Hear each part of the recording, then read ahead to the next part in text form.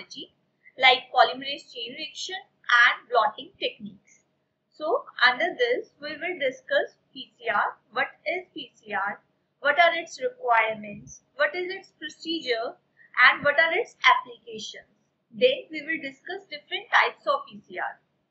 After polymerase chain reaction, we will know about various blotting techniques. So first of all, what is PCR? Basically, polymerase chain reaction. It is a technique by which in laboratory settings we can amplify DNA from any source. From any source I mean whether it's from a viral, bacterial, plant or animal. From DNA from any source can be amplified. But why we need to amplify? Because we need to amplify for diagnosis and for further future research. So, what is the procedure of polymerase chain reaction? Basically, PCR use DNA polymerase.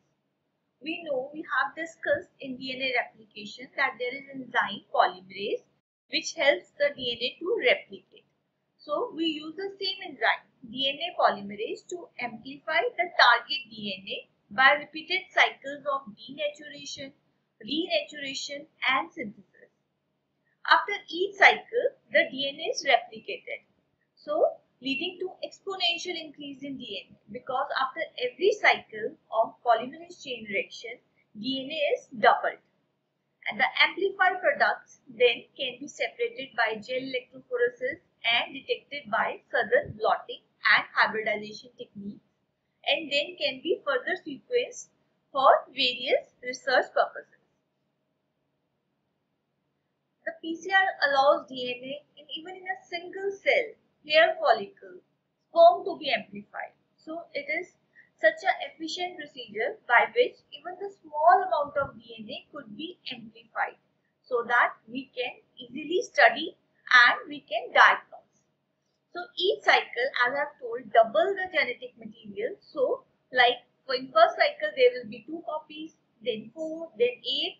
Likewise, there will be exponential increase with each cycle. And we can produce billions of copies of single gene. So you can see that like this, it is a template DNA. In first cycle, it is doubled, like 2 strands of DNA become 4. Then in second cycle, it became 8, then 16 and 32. And as such, it goes and goes. There is exponential amplification resulting in billions of copies. So what are the requirements? How PCR works? For this, we need a selected DNA. We should know which DNA needs to be amplified. Then we need 4 deoxyribonucleotides because these will build the DNA, like for DATP, DGTP, DCTP and DTTP, because these are the building blocks for new DNA. Then we should have primer. What is primer? It is a single stranded oligonucleotide which is 20 to 35 nucleotides long, and it is complementary to flanking region of the DNA. What do you mean by flanking region? That is the region which is just before the region of DNA of interest.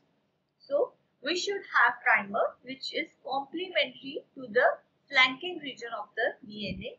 So we don't need to know the nucleotide sequence of DNA of interest, but we should know the DNA sequence of the flanking region because we need a primer to start the polymerase chain reaction which is complementary to the flanking region of the target DNA. Then we need a thermostable DNA polymerase. We need DNA polymerase enzyme, but it should be thermostable because we in PCR we go to as high as 95 degrees centigrade. So we need a polymerase enzyme which can work at such high temperature. So we get thermostable DNA polymerase from Taq polymerase, which is isolated from Thermus aquaticus, which is heat stable and does not get denaturated at high temperature. So these are the various requirements for polymerase chain reaction. So first we should know the DNA of interest, then we should have primers, which should be complementary to flanking regions of DNA of interest. Then we should have enzyme DNA polymerase. Then we should have nucleotide triphosphates. And last, we should have some buffers and cofactors as required. This is a machine. This is a thermal cycler. This is a polymerase chain reaction machine which helps us to multiply, which helps us to amplify the DNA of interest. So this is a polymerase chain reaction. You can see first we should have DNA of interest, and this DNA is first denatured at high temperature. It is subjected to high temperature. Why denatured? So that the two strands could separate. Then we should have primer, which is complementary to flanking region of DNA of interest, and we then the second temperature is at 50 degrees centigrade so that the primer could anneal with the single stranded DNA. Then the third temperature is 72 degrees centigrade, in which the DNA polymerase will synthesize new DNA. So these are the cycles of polymerase chain reaction. Let us discuss in detail. So the first step is denaturation, which is at 96 degrees centigrade. So target DNA is subjected to this temperature so that DNA could get denatured and could separate into single strands. The second step is annealing, which occurs at 50 degrees centigrade. So reaction mixture is cooled to 50 degrees centigrade so that primers can bind to their complementary sequence on the single stranded DNA templates. And the third step is extension, which occurs at 72 degrees centigrade. So temperature is again raised to this so that Taq polymerase can synthesize new strands complementary to original DNA by adding deoxyribonucleotides to the 3-hydroxyl end of primer. So the new strand extends in 5 to 3 direction across the target DNA to make complementary copies of the target. Now each newly synthesized strand includes a sequence at 5 ends, that is complement to primer. So each newly synthesized strand can act as a template for successive cycles.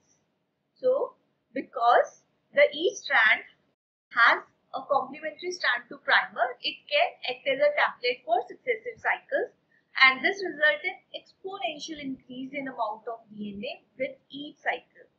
And in only 20 to 30 cycles, we can amplify DNA by million to a billion fold. So this is a very efficient procedure to amplify the amount of DNA. Now what are its applications? So first application is in clinical diagnosis. So now if there is any genetic disorder due to some DNA defect or DNA mutation, we can easily detect by amplifying the DNA. So we can amplify the DNA and then we can study to detect for diagnosis of any clinical disorder. We can also diagnose viral and bacterial diseases.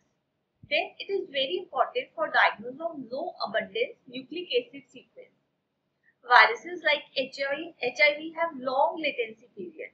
So it is very difficult to detect in early stage of infection. But with help of PCR, we can quantify the viral load, viral DNA, and can easily diagnose in earlier stages of the disease.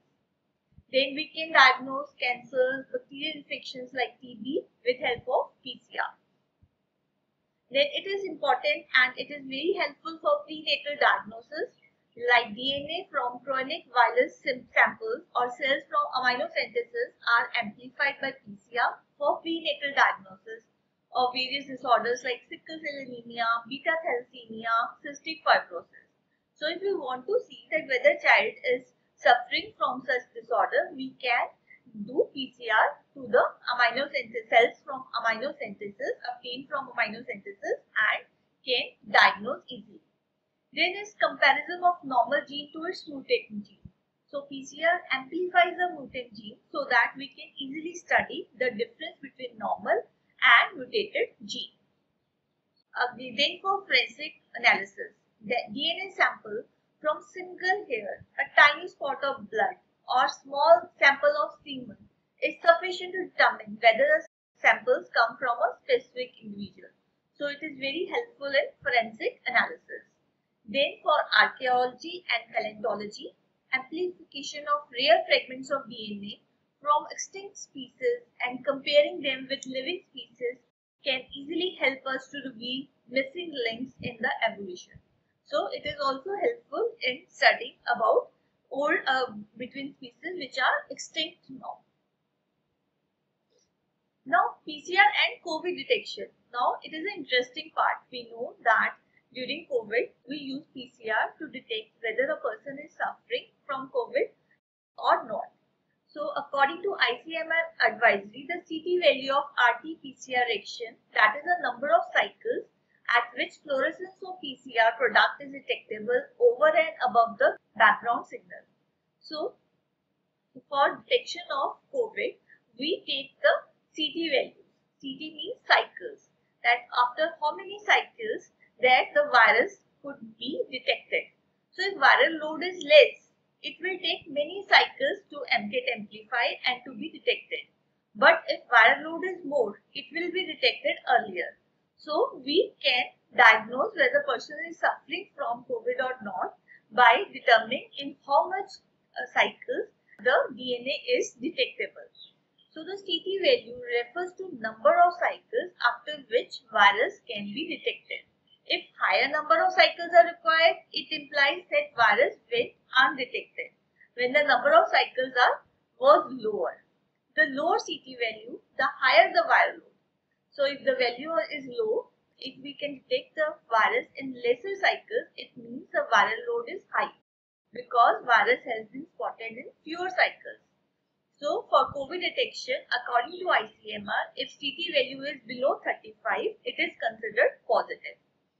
So again, this is how PCR helps in COVID detection, and moreover we consider the cycles, in how many cycles the virus is detected. And if the cycles are less, it means there is high viral load, and if cycles are more, it means the viral load is negligible.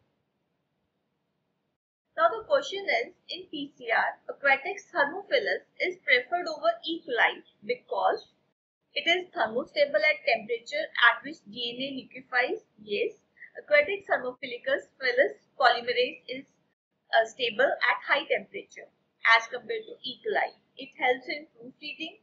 It is done in more precisely. It does not require primer.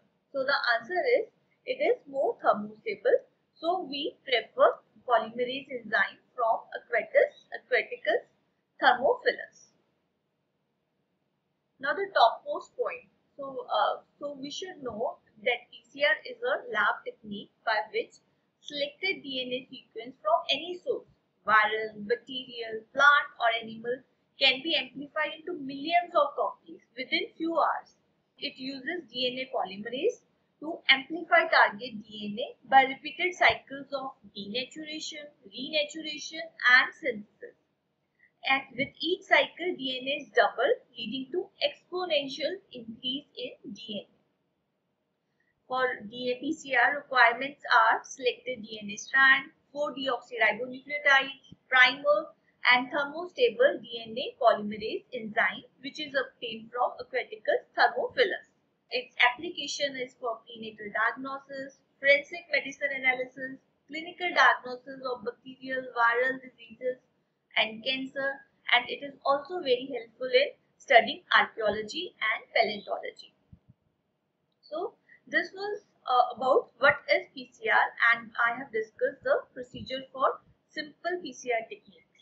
In next lecture, after a small break, we will discuss various types of PCR and we will discuss in detail various blotting techniques. So meet you after a short break.